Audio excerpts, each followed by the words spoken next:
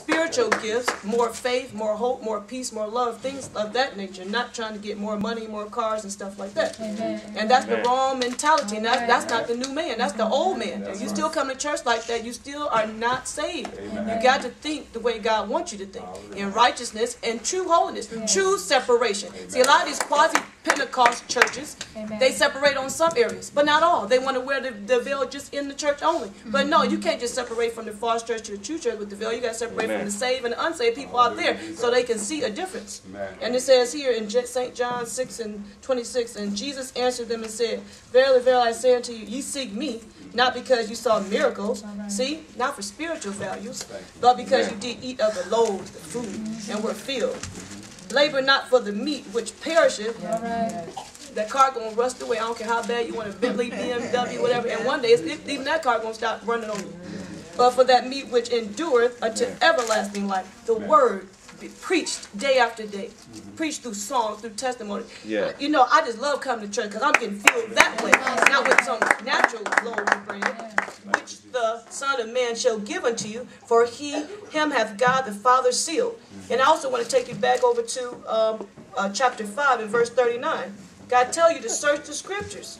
Search the scriptures. Even the people out there in the YouTube audience, our bishop always say, go and search it out for yourself. Amen. Always tell you to do that. Amen. Because why the Bible teach that? For in them you think you have eternal life. And they are they which testify of me. And you will not come to me that you might have life. I receive not honor from men, but I know you that ye have not the love of God in you. And so many people don't have the love of God in you. Because if they had the love of God, my goodness, they'll receive this word. Oh, really? I got to wear a veil? Oh, thank you. Oh, you know what? You know, I learned I don't have to celebrate Christmas, Easter, all those crazy holidays. I'm so thankful. I'm going to waste my money, be stressed out. I'll be so happy. This is the love of God. I mean, I'm serious.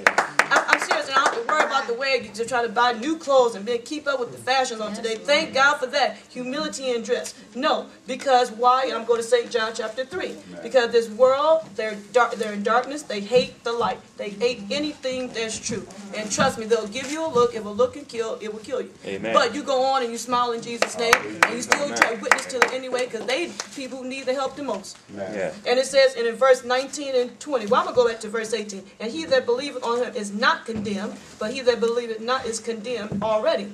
And when you believe in the Trinity, you're not believing in Jesus Christ. Yes. Amen. Now, I'm going to tell you that. You're not believing in Jesus Christ. You believe in something. I don't know what it is. And how dare you say, oh, my pastor studied. Well, he's not studying right. He's not studying this Bible. Amen. Because he had not believed in the name of the only begotten Son of God. The only Savior, Jesus Christ. That's it. Didn't it say only? How can it be three? And this is the condemnation. They hate to be judged. You got to be willing to be judged, or how you know if you in righteousness or not. Yeah. And if you are, you should be happy and say thank you. Thank you for the correction. That's what God said. He chastens those that he loves. Amen. You should be happy God said get you on the right track on the day. Amen. I am. Amen. I thank God for any correction I get. Because otherwise, Jesus is not a God that loves you. Let you keep going on your head a long way. Amen. And it says, and this is the condemnation, that light is coming to the world, with meaning Jesus, and men love darkness, things of this world, the devilish things, rather than the light, Jesus, because their deeds were evil. For everyone that doeth evil hateth the light, neither cometh to the light, lest his deeds should be what? Reproved or exposed. I don't want you to know about that. Don't tell me anymore. You know, I had enough. You know, people always want to try to tell you that because they know once they hear the truth, they're responsible for the truth that they hear.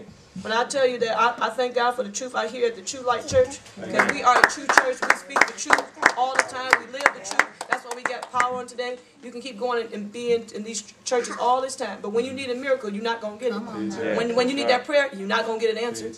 When you need some finances or break, you're not going to get it. You're going to be a victim. I mean, God going to keep putting you through this and this and this until you say, Lord, help me find you. And then He's going to keep that. The world's constantly being tested all the time. They don't know that, but they are. They're being tested to first try to seek the Savior. Then you're going to be tested once you come into the church to stay with the Savior until the end. That's right. But I tell you, no, this ain't no light thing. It's not a joke. And you have to watch out for yourself as you watch out for your brother in Christ. So your actions can affect someone. Not to say you're responsible. That's where you got to watch yourself, because it can affect somebody. Maybe had that not happened, then they wouldn't have stumbled and fell. So it's very a loving thing here. And I like how Evangelist Evans brought that out about the love here. You know, when God comes, He comes with peace. He comes with love. And you should be happy with it on today. And you have a calmness about your life. And no stress. We stress free here at True Light Pentecostal. the Lord. Thanking God for the panel thus far. They've brought out beautifully how it is to cleanse yourself and to become a new man. And I just want to add, in order for you to be a true holiness church, you have to have a true holiness pastor. Amen. And we have a true holiness pastor here who teaches us how to be holy and who teaches our church how to be holy. And I would like to go to Titus chapter 1 verses 5 through 7. I want to just tell the YouTube world what it is that qualifications of a bishop is. Amen. For this cause left I thee in Crete, that thou shouldest set in order the things that are wanting, and ordain elders in every city as I had appointed thee. If any be blameless, the husband of one wife, not two wives, Amen. 3 wives, 1 wife, a mistress here and a girlfriend over there and a secretary behind here, having faithful children, not accused of riot or unruly. For a bishop must be blameless as the steward of God, not self-willed, not soon angry, not given to wine, no striker, not given to filthy lucre. Amen. And we have that in Bishop Walker. Bishop Walker is flawless to me. I don't see, there's nothing wrong with, I mean, he has 1 wife who's, I believe he's been married to over 50-something years. I've never seen him angry. I've never seen him upset. I've never seen him not return a phone call. We have the best here. We have a bishop that's blameless. We can't. No one can say that we saw Bishop Walker at Walmart with a cigarette dangling from his mouth. No one could dare say that about our bishop. He's got testimonies after testimonies. That's why God has healed him of heart attacks. That's why his wife has been healed of brain aneurysm. There's power in this church, and the power starts with Bishop Walker. Hallelujah. And as he preaches, we listen, so we know how to be a true holiness church. This is a holiness church. There's no pretending here. We're not. There's no ashtrays when you leave out of here. There's no liquor bottles in our glove compartments once we get in our car. We have husbands and wives here that don't have mistresses over across town somewhere. I mean, we have a perfect example here. There's a perfect example here. And like I said, in order for you to have a true holiness church, take a look at your pastor. Amen. Praise the Lord. Praise the Lord. I just want to reiterate on what Evangelist Smith and Evangelist Brennan had just said about being a true church and being under a true pastor. You won't be able to know what it is to be holy and have a new mind and soul if you don't have a true pastor. Because like the Bible says, I'm going to go to Matthew 6:33. And it says, but seek ye first the kingdom of God and his righteousness, and all these things shall be added unto you. Like most pastors, as we know, like she was mentioning, the Baptists and whoever else, the shoe fit, you better wear it. They preach for money because they want new cars, they want 3 or 4 homes, they got to have an airplane, they got to have alligator shoes, the first lady got to have an outfit, a new outfit every Sunday. She can't be caught in the same one twice. Amen. This is not what Jesus is saying is righteous and putting on a new man.